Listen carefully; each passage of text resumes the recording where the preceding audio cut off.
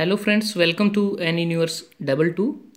In this video we will discuss about continuity equation in three dimensionals in Cartesian coordinates.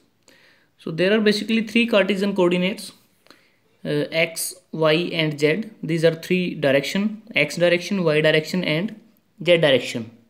So firstly, consider a rectangular fluid element of dimensions or length dx, dy and dz in the direction of x, y and z. So here we can see this is the streamline in which fluid is flowing, and this is a rectangular fluid element that we have considered, and we plot this its enlarged view here, and this is the rectangular fluid element, and this is the dx, this is the length in x direction, and this is y, dy, this is in y direction, and this is dz in z direction. These are the dimensions of this rectangular fluid element, and for the sake of convenience, dx, dy and dz have been taken parallel to x, y and z axis respectively. As we can see in the diagram, dx that is parallel to x, dy that is parallel to y and dz that is parallel to z. Here we can see dx, dy, dz, these are in x, y and z axis respectively. So let u small u represent the velocity of fluid flow at the left hand face ABCD. So here we mention here ABCD. This is the left hand face and through which fluid is flowing with velocity u, small u. And since the area of this face can be made arbitrarily small, and velocity u may be assumed uniform over the entire surface of x-axis, and the rate of change is given by curly u upon curly x. So in the beginning ABCD phase, here we have u velocity, and when there is a continuously or uniform flow throughout the phase, so u that remains constant, it is flowing, but there is some additional rate change of flow, that is curly u upon curly x. And here we can see at the end of this phase EFGH, this is u plus curly u upon curly x into dx. So here we can see change of velocity through distance dx will be curly u upon curly x into dx. So it is the change of velocity, and u remains constant through entire surface. Thus velocity of fluid motion at surface EFGH, a distance dx apart from surface ABCD, will be u plus curly u upon curly x dx. Here we can see this is the face ABCD, and at a distance dx apart, here is another face EFGH, and at the outlet of this face the velocity is u plus curly u upon curly x into dx. So let u, v and w are the inlet velocity components in direction of x, y and z respectively. So here we can see in the diagram, u this is the velocity component in x direction, v this is the velocity component in y direction, and w is the velocity component in z direction. So firstly we consider the velocity component y in x direction. So mass of fluid entering the face ABCD along x direction per second. So this is the mass flow rate, and as we know, mass flow rate, that is the product of rho density into velocity in x direction into area of ABCD, and m that is equal to rho AV. So from here rho is the density, velocity in x direction, that is u, area of ABCD. So this is the area ABCD, this is dy, this is dz. So area becomes dy into dz. So finally we get rho into u into dy into dz.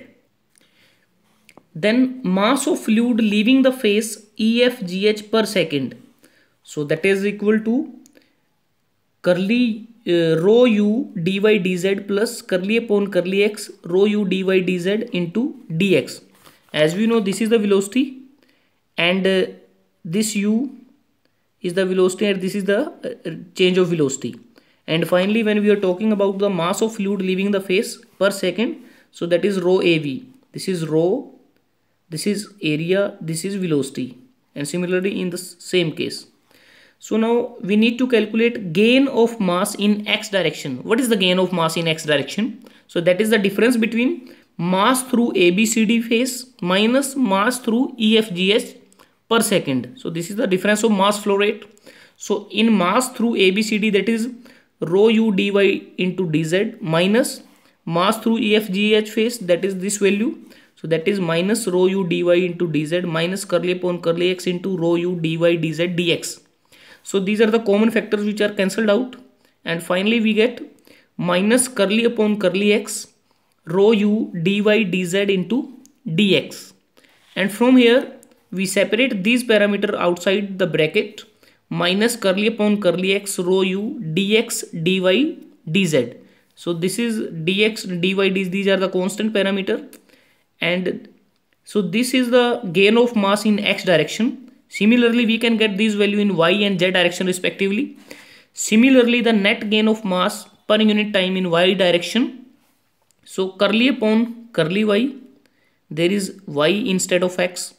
Curly into v, here is the u, here is the v. This is the velocity component in y direction, and it remains same, dx dy dz. Similarly, in z direction, minus curly upon curly z rho into w. W is the velocity component in z direction, dx dy dz. Therefore, net gain of mass per unit time within the element. So separately we have to calculate all these mass flow rate in x, y and z direction. Now we need to get net gain of mass per unit time. So that is the sum of all these mass flow rate. So that is minus curly upon curly x into rho u, this is in x direction, plus curly upon curly y into rho v, y direction, plus curly upon curly z rho w, that is in z direction, and dx dy dz, this is the common factor in all these equations, and this is the equation 1. Now as we know, mass is neither created nor destroyed in fluid element. The net increase of mass per unit time in the fluid element must be equal to the rate of increase of mass of fluid in the element. So we can say this value, that is also equal to the mass flow rate per unit time. So firstly we need to get the mass flow rate per unit time. So here we can see mass of fluid element, that is rho dx dy dz, that is rho dv. We can say rho dv, this is the rho into v, that is the volume, because density, that is mass upon volume, and finally mass equal to rho into volume. And its rate of increase with respect to time, that is curly upon curly t rho dx dy dz or rho dv, curly upon curly t rho dv. So finally we get curly rho upon curly t dx dy dz or curly rho upon curly t dv. This is equation 2. Now we can equate equation 1 and 2. Equation 1 and 2 represent the same quantity, hence equating both equations. So finally this is equation 1 and that is equal to equation 2, and dx dy dz, these are the common parameters, these are cancelled out, and finally what we get, we take this value here and that becomes equal to 0. Curly rho upon curly t plus curly upon curly x rho u plus curly upon curly y rho v plus curly upon curly z rho w, that is equal to 0. This is equation 3, and this equation 3 is the continuity equation in Cartesian coordinate. This equation, this is the Cartesian continuity equation in Cartesian coordinate in x, y and z direction, and in its most general form this equation is applicable to steady and unsteady flow, uniform and non-uniform flow, compressible and incompressible flow. So firstly I take the example of for steady flow. In case of steady flow, curly rho upon curly t, that becomes equal to 0. If this parameter becomes equal to 0, then equation 3, that becomes curly upon curly x rho u plus curly upon curly y rho v plus curly upon curly z rho w equal to 0. If fluid is incompressible and steady flow, then rho is constant. If this is the condition, then curly rho curly t equal to 0. Then this above equation becomes the rho that is got cancel out because it is constant. Curly u upon curly x plus curly upon u upon curly y plus curly w upon curly z, that is equal to 0. This is equation 5. And this is the continuity equation in 3-dimensional. And equation 5 is the continuity equation in 3-dimensional and is applicable only for steady state and incompressible fluid flow. If W equal to 0, equation 5 reduced to curly upon curly x plus curly v upon curly y equal to 0. This is equation 6. And this equation 6 is the continuity equation in 2 dimensions.